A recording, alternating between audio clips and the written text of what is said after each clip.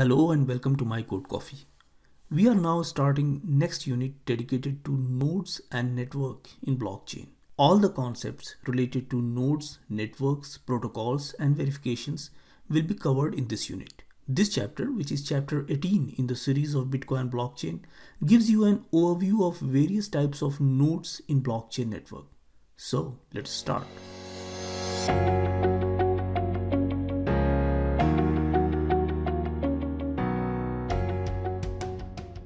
In this chapter, I will talk about Bitcoin network and the nodes which connect with each other to form this network.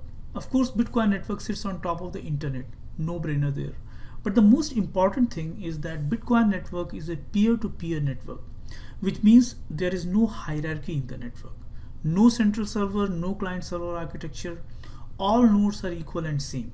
In other words, they are equally capable.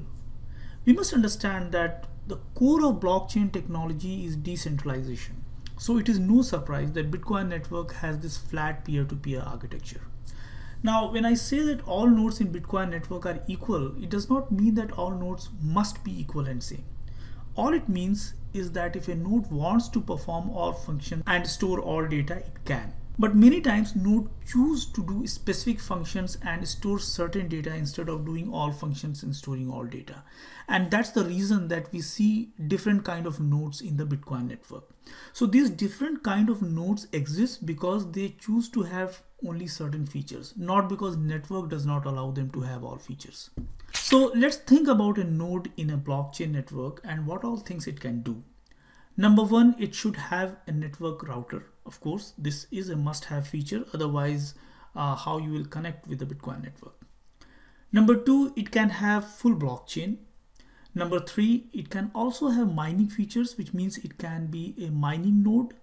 And number four, it can have wallet to store private key. I have talked about different type of wallets in previous chapters. As I said, not all nodes may want to perform all functions. But if a node is having all above features, which means it has network routing component, it has full blockchain, it has mining functions, and it has wallet also, then this type of node is called reference client or Bitcoin core. But as I said, some nodes choose to have only certain features. For example, if a node is having only full blockchain along with network routing node, it is called full node. If a node is having a mining component also along with full blockchain and networking component, then it is a solo miner, which means it can do mining on its own without participating in any mining pool. What is mining pool we will learn later. Similarly, if a node is having only wallet along with networking component, then it's a lightweight wallet or simplified payment verification node, SPV node. So there are different type of nodes in a Bitcoin network. But as you can see, one thing which is common among these nodes is the network routing node. All of them are having this network routing node. The most common protocol used by these network routing node is P2P protocol. In fact, the Bitcoin network actually refers to the collection of nodes running the Bitcoin P2P protocol. This is the main Bitcoin network. But there are other protocols also which are in use. In next chapter, we will talk about those protocols, P2P protocol, and how all this combine to form network of nodes. Move to the next chapter and enjoy my code coffee. If you now want to move to the next chapter, you can click on this card.